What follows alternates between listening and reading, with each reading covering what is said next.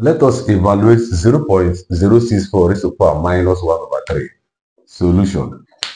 0.064. You remember that if you have 0.064, you take this decimal as 1 and add 0, 0, this 1, 0, this 0, this 0.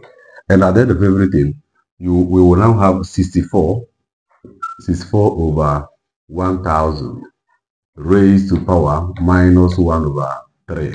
Then what we have now here is this. If you look at 64, you know that 64 is 4 raised to the power 3. And 1000 is 10 raised to the power 3. This is raised to power minus 1 over 3. This is equal to, since the power of this one and this one are the same, we can now write 4 over 10 raised to power 3. And remember that it has raised to power minus 1 over 3. You write raised to power minus 1 over 3.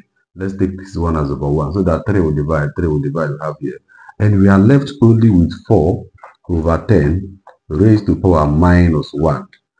Whenever you have a fraction as the base and the negative exponent, don't waste your time. What you do is this.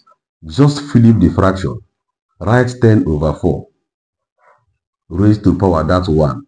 And anything raised to power 1 is the same thing. Therefore, we will now have 10 over 4. And 2 divides 4, we have 2. 2 divides 10, you have 5. This will give us now 5 over 2, or 2 whole number 1 over 2 as our final answer. Thank you.